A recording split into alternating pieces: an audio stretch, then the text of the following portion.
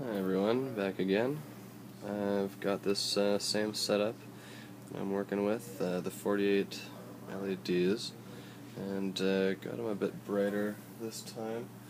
I've raised the voltage a little bit, so still I wanted to keep it around 30 milliamps, but instead of 12 volts we're looking at 22. So I wanted to show something that I found interesting.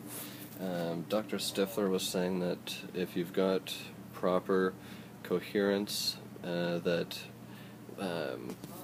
except for grounding it right out, you shouldn't see much change when you touch the output. So you can see here that we get no change. I added this piece of aluminum because this black wire itself was not enough to balance the impedance, as he says. So I added that piece of metal, and now I get no change on the lights. So okay, so that's one thing, but I also wanted to clarify that we've got a little less power on this side. So without putting the whole thing out, because it kind of gets stripped with proximity, so we've got the lights here, and I'm going to try to approach and get a certain distance from it. Okay.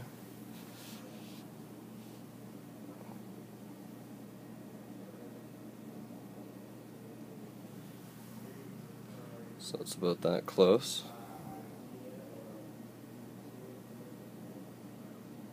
Okay. So now we'll go over to this side. Try to get the same distance to it.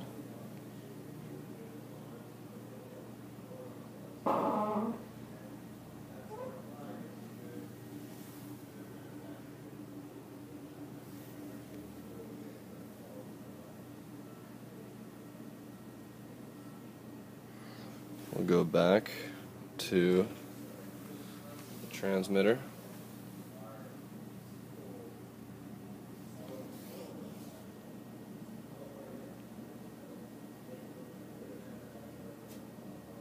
Holding it a bit closer this time.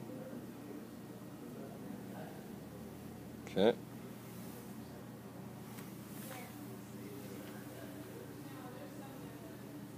does affect the output when I get too close. Watch the light.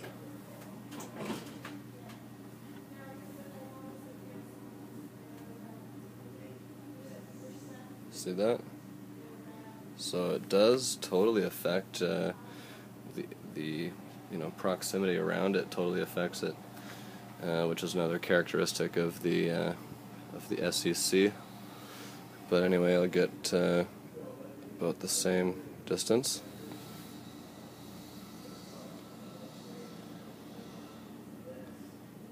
Massive difference.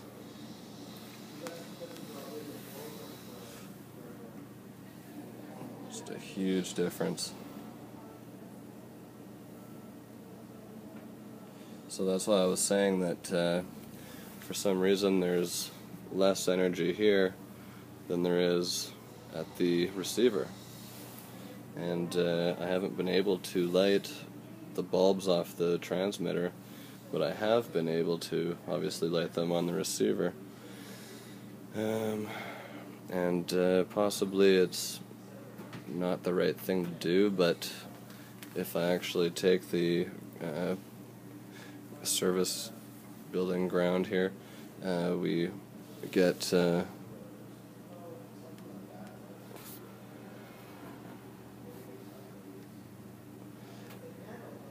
pretty good increase.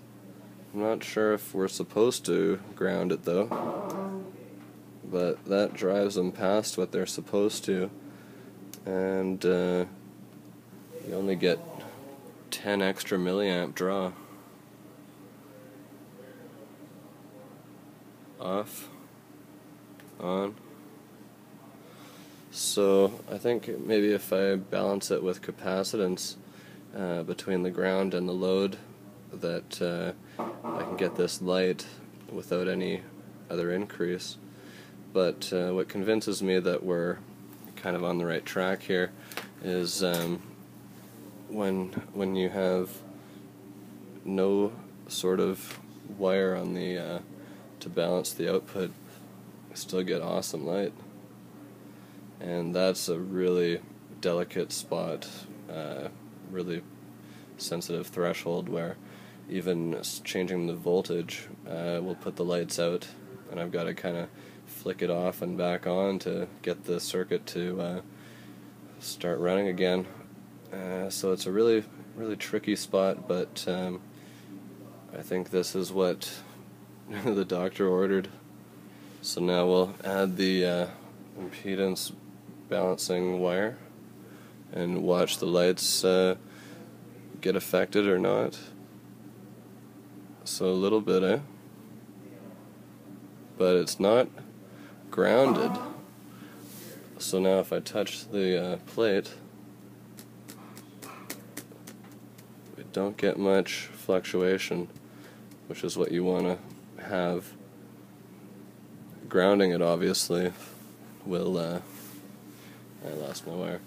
But anyway, we're not supposed to ground it, I don't think, because that would close the system. It needs to be left to freely oscillate, and if it was acting as an antenna, I would give it signal, but it puts it out. So this ringing on this tower here has got something big time to do with the output, and I'm not able to get that intensity on the transmitter, only the receiver. Kind of show you this again. I'll get close.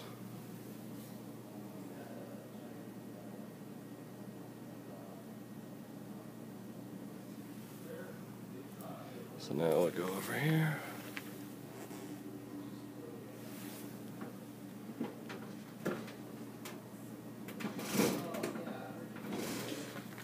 So, who knows if that's important? I think it is. Talk to you guys later.